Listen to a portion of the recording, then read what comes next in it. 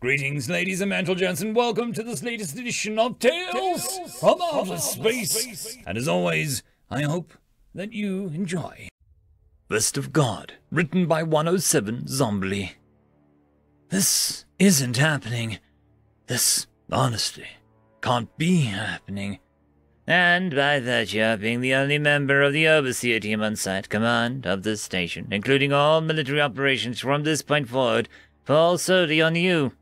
Seriously, what the hell?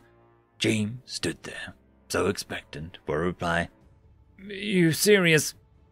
Is this something to joke about? His reply came with a slight tilt of his head. I suppose he was serious. God damn it!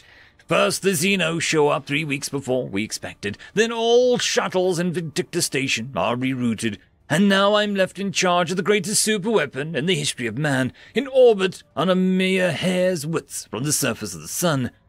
Honestly, it's been a rather terrible day so far. Seeing as how everyone in Command Center have started to stare, I suppose I have to do something about this. How long do we have until our next sighting of Earth? Information was never a good choice. Should be in the first few minutes, sir, echoed back from one of the small desks near the room's entrance. A woman that must have been twice my age. God knows what her name is, though. I can hardly remember my friends, let alone my co-workers. Though, I'm sure that we were introduced at some point. If I keep going, I'll probably get away with not mentioning I don't remember a lot, though. And the ETA on the last checks on the rotors? Just finished up, actually.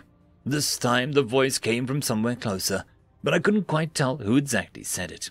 With all these faces looking up from their work areas, I just looked in the direction of a voice and nodded in acknowledgement. In that case, sir, I asked that everyone move to firing position. The nerve center flew rather suddenly into a frenzy, not that it wasn't understandable. With a sea of people turning from a still water into a current, the station's intercom boomed to life, with a voice sounding with incredible urgency. This is Station Command. Orders to prepare to fire. All non-essential personnel are to move to Section C until the end of action. This is not a drill. All crews begin safety checklists and await instructions. If I recalled correctly, Section C was where all of the escape craft were located. I guess if something goes wrong, anyone in that section might have a chance of making it out. Probably. James's hand was on his earpiece the whole time, though, and I could see him listening so intently to whatever was coming through it. In the same moment, that intercom grew silent again. He began to speak to all of us. We've just received radio communication from Earth. The room fell silent almost imminently. Any news from the home had to be either good or very, very bad. And we all knew it. And I didn't like the way that he was glancing at me. There was no way it was good news. Lunar Command. He stopped for a moment, seemingly trying to process the very idea of his statement. Lunar Command no longer exist. For a moment, my mind continued to drift in the quiet, just after those words hit me, and then my stomach dropped to the floor. Earth has cut comms with us in an attempt to avoid alerting hostile forces of our position. We are instructed to continue forward, and that we are the last line of defense. I could see the sadness grow in the faces of my peers. Feck! I could feel the tears welling up in my eyes. Henry was stationed on Lunar HQ. No, nonsense. I'll see my brother when this is over. He'll be back at our apartment when I come home, with the heat turned way up like a psychopath he is, trying to bake us alive. Carter, you okay, man? Oh, of course. He got sent home a day early because they decided they didn't need him any longer. Carter! And I'll give him some crap next time I see him. The bastard couldn't even do anything useful for the Federation, right? Carter! I snapped back to reality with James standing just beside me. The sadness seemed to swell back down, like a trough of a wave. Then it was replaced with something else. Anger. Do we have sight on Earth? It didn't matter now. There was no time to grieve. A time when I could wallow all I liked in pity and depression. That time was not now. This was a time for something darker. A time for rage. Yes, sir, another faceless voice. Release clamps on warp rotor Alpha. Releasing clamps A and B, came the reply back, followed with an intercom screaming to life again, a long siren. We all knew what that meant. I didn't intend to be in this position. I didn't want to be in this damn space station while my friends and family die so far away from me, fighting a hopeless battle for survival. Begin magnetic rotor acceleration on Alpha. Beginning acceleration. But damn it all, if I would take the opportunity that I may receive. Rotor Alpha up to 1300 RPMs, holding. Yet another reply, but I was hardly paying attention. The whole outer ring of the station was groaning with the strain, something so foreign to it. I'm gonna kill all those genocidal monsters, as many as I can, goddammit. Release clamps and warp rotor beta, and begin acceleration. Though my voice wavered before, was unsure, now I spoke with authority. Begin targeting process. Aim for the vessels nearest to us. Understood. Beginning targeting process. Rotor beta is stable at 1300. This is it. This is my only moment, but in it I shall be all-powerful. Load ammunition! I nearly yelled. We'll get those alien fecks if it's the last thing I do. Targeting complete. The voice seemed a little uneasy. Sluggers loaded, ready to fire. Another very idea made me clench my fist in anticipation. Fire! Another longer siren sounded, and the whole station seemed to scream from its very construction. And then, from the video feed of the barrel came the image of a 5-ton uranium slug being carried on into vacuum by a thing of madness, pulled forward with a partial warp bubble, accelerating the mass hunk of metal as though falling towards the planet, but never being able to smack the ground. 9 minutes until impact. Now we wait. 5 minutes until impact.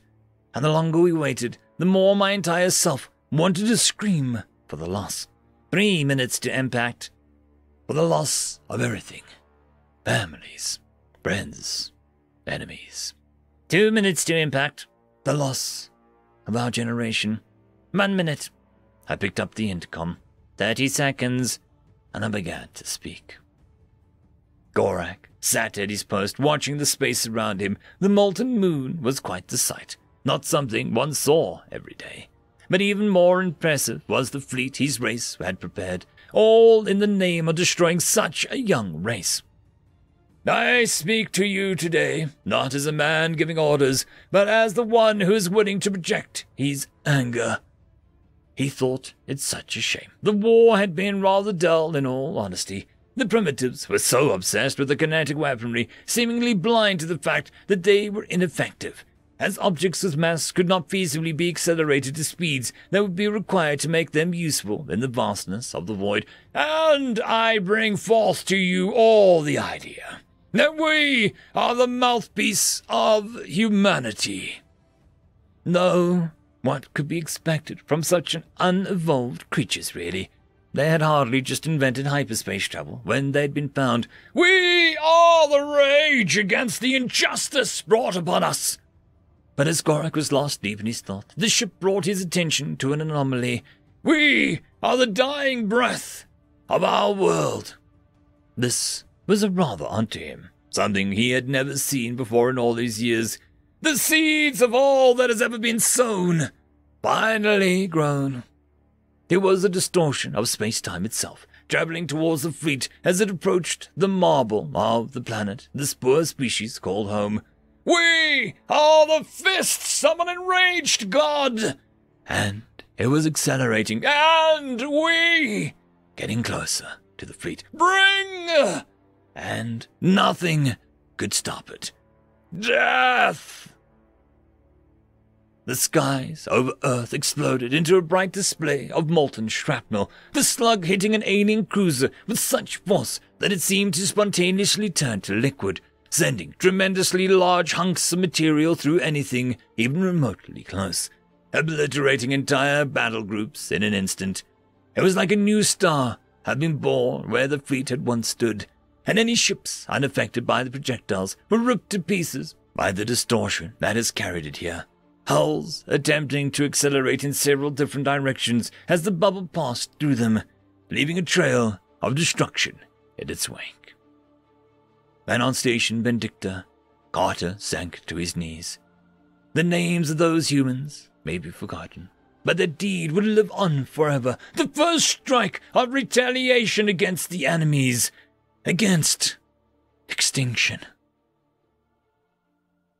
End of story. The algorithm reckons you should be watching this video next, and I recommend that you should be always watching my video. So, click with energy! And yes, clicking that does help the channel. Thank you very much. I'd just like to give a quick thanks to the T5 channel members and patrons: Alithia, Parky, Fudic Yol, Meridian117, Cam Maxwell, Casper Arnholtz, Angry Marine, Lord Azrakal, and White Van 420.